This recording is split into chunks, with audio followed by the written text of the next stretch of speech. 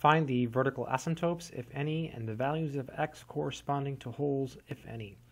So we have a function, and we're looking for all holes and vertical asymptotes.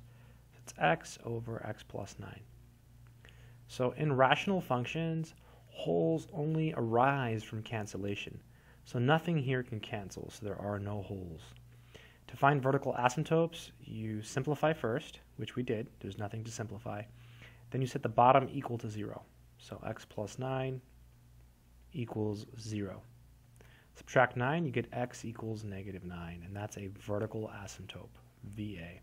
And again, there are no holes because nothing cancels, right? If you had something like x minus 2 over x minus 2 times x plus 2, let's say, then yeah, that cancels, and then you'd have a hole here at whatever makes that 0. So the hole here would be at 2 because 2 minus 2 is 0. But in this case, nothing cancels, so we go straight to the bottom, set it equal to 0, and that's our vertical asymptote.